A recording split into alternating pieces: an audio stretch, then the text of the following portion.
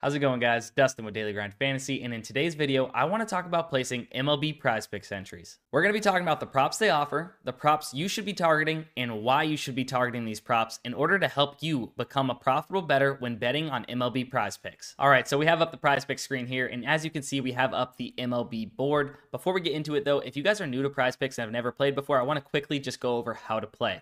You choose 2 or more players from any sport. Choose the more or less on their projected stats. You might hear us say over and under. It's the same exact thing as more or less. You choose if you want it to be a flex play or a power play.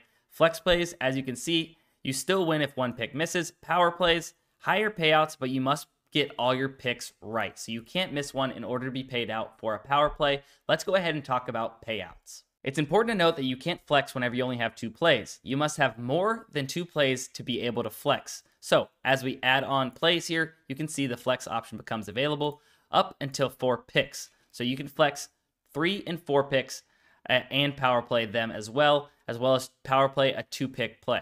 However, once you get to 5 picks, you only are going to be able to flex play. Same thing with 6. So 6 flexes, 25x is your max payout. 5 flex, your max payout is going to be 10x. That's if you get all of them correct. However, with the flex play, like I mentioned, if you miss one, you can still win 2x your money on both of those slip types. And in fact, if you miss 2 and you get 3 correct, you win back some of your money. So that's the advantage of a flex play. But power plays, you're going to go ahead and win more money. For instance, on a 4-pick power play, you win 10x if you get all of them right. Remember, you can't lose.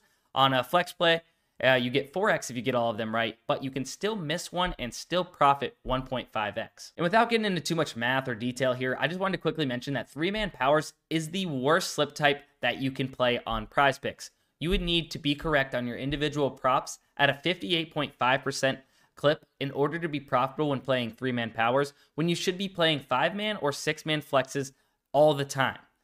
You would only need to be right 54.13% and 54.34% on your individual legs in order to be profitable over the long term when playing 5-man or 6-man flexes. All right, so now that we've gone over the slip types and kind of the payouts, let's go ahead and talk about the props that are offered on PrizePicks when it comes to MLB.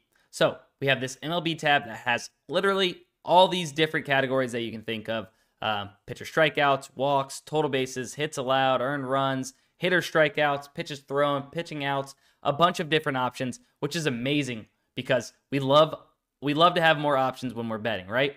Now, they also have MLB Live, where it's usually about the first inning, 1 through 2, or 1 through 3 innings, where they have different props like hits allowed, runs allowed, pitches thrown, and everything like that. So there's another option in MLB betting on PrizePicks. Okay, and so with all these different options and props, what should you be targeting in order to become profitable when playing MLB PrizePicks, right? The answer is simple.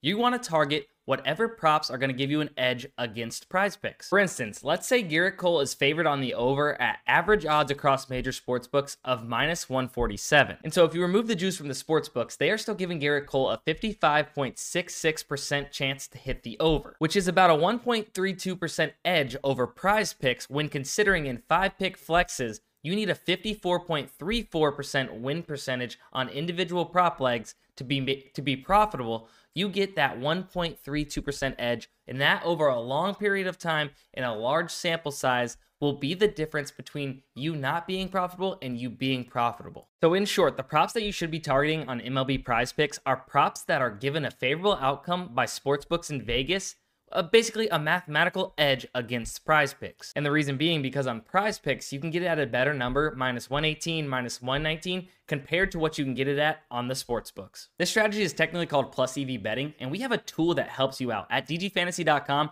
you guys can see this tool and take advantage of it. The link will be in the description for it if you guys want to check it out. We have 3-day free trials, or you can sign up for a membership if you'd like. But let me just quickly show you why it's such a great tool and helps you profit when betting on MLB and other sports. We have many different sports on the Optimizers and many different DFS apps that you can take advantage of as well. But real quick, Garrett Whitlock is here at the top.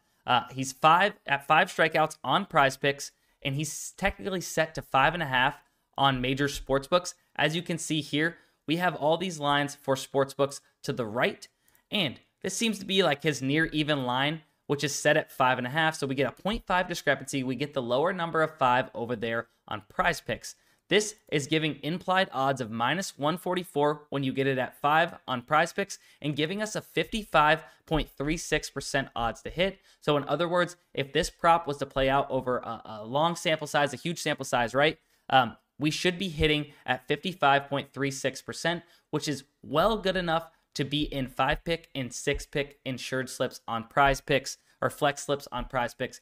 But that is it. If you guys want to check that out, the links will be in the description. Hopefully you guys learned something in this video. If you guys did, drop a like, subscribe if you're not subscribed already, and we'll see you in the next one. Let's cash. Oh, and I forgot to mention, we have other more in-depth plus EV betting videos if you guys want to check them out.